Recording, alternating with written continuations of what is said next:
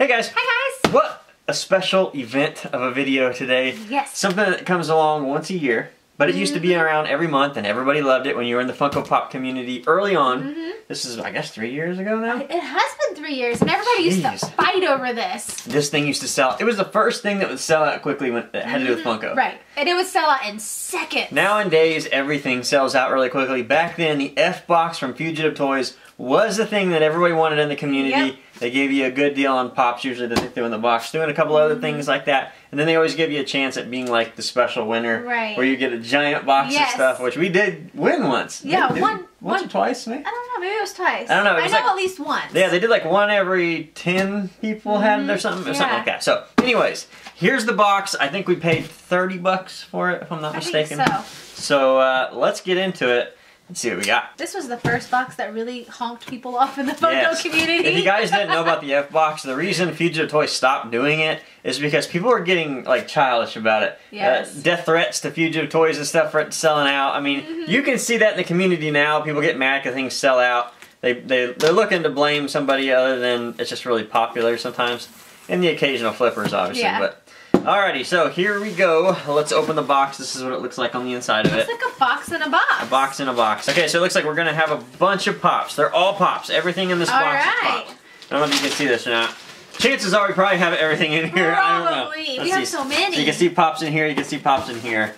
So let's get into it. We did just order Yukon Cornelius during the Black Friday sale at Fugitive Toys, so we were lucky to have that. Thank you, Fugitive Toys, for offering that up. Thank you. But, can we get Misfit Elephant sometime? Yeah, Do you have that laying around the shop? Kind of need that one. Alright, here we go. Alright, moment of truth. You pull first. Okay, I'll pull the first one that I know we already have. Yep. The Entertainment exclusive Green Batman. Of course, you know I'm going to have this one. This was an obvious buy as soon as it happened. Actually, the Rainbow Batman set was one of the first times in Funko, I remember, in Funko Pop collecting, that they had like a big exclusive drop like that of multiple Pops. Of a lot in one line. Especially with Batman, so I had to buy it right away. It was obviously a cash grab. Yes. But for a Batman fan, I liked it because it reminded me of a time in a comic book, so I liked it. So cool green Batman Pop there. So up next, it looks like we have a Loki with a helmet. This is the Fugitive Toys exclusive, the Frozen Loki, so we were lucky enough to get this one.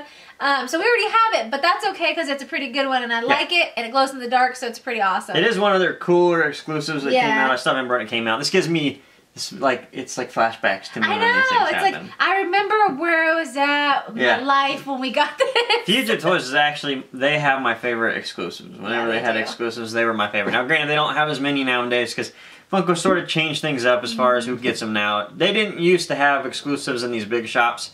They used to sort of have the small shop exclusives, which is when Fugitive Toys always came through. Love DC. It seemed like their exclusives were thought about. Yes, definitely. That's what I like. If you're a DC fan or even a Marvel fan, it just seemed like they thought about the exclusives, which I appreciate. You want to go ahead and grab the next one out? Because we don't have that one, actually.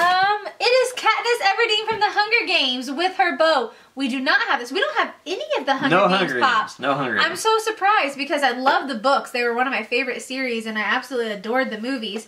So I guess now that I have this and it's the start of the line, I have to finish it. And that's how it is. So Or she's the most popular or most one. You should have that one if you're going to have any of them. So I mean, definitely. But I'm a big fan of like the Katniss, the Girl on Fire, where her dress goes up in flames. That was one of my favorite scenes. I like Elizabeth Banks. What was her character? Elizabeth Banks? Trinket. Her outfits were always really crazy. I like the movies. I thought the movies were pretty good. I know. I'm sad that they're over. Alrighty, so that's that. Let's pull out this box because this box has a bunch of stuff in it. So Lord, tell them what's inside of this. Well, the side of the box says Skyrim, so... Are they all Skyrim Pops? Who knows? Should we do it like sort of a mystery? Let's kind of do it a mystery. No! I'll pull one out. First one, we have Greedo. So this is the black box, obviously not the blue box, reissued one. This one came out about a year and a half ago. I think I remember buying this one too. We have 3 copies of Greedo. We have quite a bit of Greedos. I like Greedo. So again, another rebuy for us, I would say. But he is a cool looking Pop. I gotta say, the look of this Pop, I love so much, and I feel like if Funko redesigned him today, it wouldn't be as cool because they have all this new design. Yeah, I think you're right. Like this is what Funko Pop was all about back in the day. Like that very slim look, it's not a whole lot going. Simple, fun. This is everything about the Greedo Pop. All right, let's see who I'm going to get. It is Nord from the Elder Scrolls. Yeah. honestly haven't played this game. I know you've played it a little bit, so I'm not sure about this character. So I'm gonna let you kind of take the wheel on this one. It's a cool character, just like any other of those. Yeah. I think the sculpt on this is really cool. Yeah, the sculpt is cool. I love the beard. I like his helmet. And I like how he has one horn that's broken. Yeah. I mean, this one didn't have a lot in the line. You only had 3 other characters in it. But I would say he's the coolest looking one in the lineup. I don't assume a very popular one. I don't think the Elder Scrolls sold very well, if I'm not mistaken. I don't know. Alright, so I'm up next again? Yep. Alright, let's see here. We got Alice in Wonderland Alice. We actually don't have this one. This is the movie Alice in Wonderland. Of course, we have the regular Alice. Another cool one. I don't even think we've seen the newest movie. Alice Through the Looking Glass. We have not seen the movie, but I do know it's on Netflix because I added it to the queue the other day. Okay, yeah. So yeah, we had not seen the newest one. This might have been the first one though. This is from the first movie. That's from the first movie, definitely. So we have seen it. Cool movie, of course. Tim Burton, you know how he does things. Just plain basic pop, but the dress is done really nicely. The dress is beautiful. I love how you have all of the detail at the bottom of her dress. Yeah, really nice. Let's see. Let's see what we got. I got Poe from Kung Fu Panda. Oh, cool. We don't actually have him. I wanted the flock one. I need the flock one, if I'm not mistaken. Oh, yeah. The flock one would be cool. Yeah. This movie was so hilarious to me when we first watched it, and then every time I watched it again, I'm like, huh, that line's not quite as funny as it was the first time around.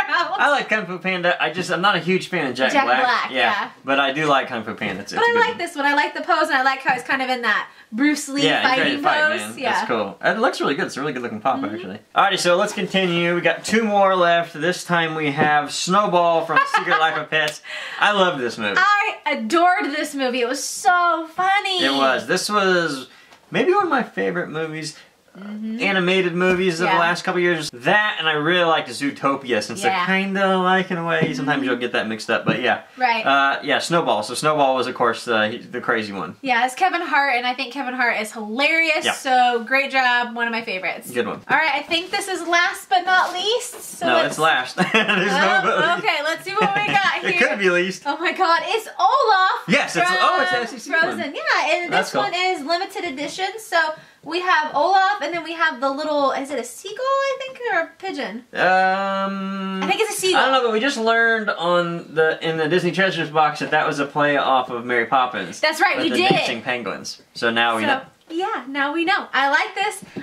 I think we have enough Olafs out there in the realm, in the world. Olaf should be retired for good. But this one is pretty cool. I like how you get the little bird with it as well. And if I'm not mistaken, yeah, that's the actual Comic-Con sticker too. Right. That's not the one where you saw it in a store. This is the real 2015 exclusive Comic-Con sticker, which is cool. Alright, so that was the Fugitive Toys F-Box. This is the box that comes around, it seems like, every Christmas. Yes. I was surprised we didn't get a Christmas pop in it. I know, typically we get a Christmas pop or we get something that's holiday themed. Yeah, something holiday. Really, this was just kind of a clearance pop box. Yeah, we're going to clean out our shelves box. Not that the value wasn't there. I mean, you're getting, what, 7, 8 pops? 8 pops. Yeah, you're getting 8 pops for $30. That's still a pretty good deal. Actually, no, 9. 9? Yeah, I forgot Batman was there. Oh yeah, 9 pops for $30. So that's not a bad deal regardless of whether or not you like the pops, or if you have the pops. Unfortunately, we did have a lot of pops. But there are a couple goodies if you don't have them, like the Frozen Loki and the Olaf if you're a Frozen fan. But it's still cool to have a San Diego Comic-Con one if you don't have one of those.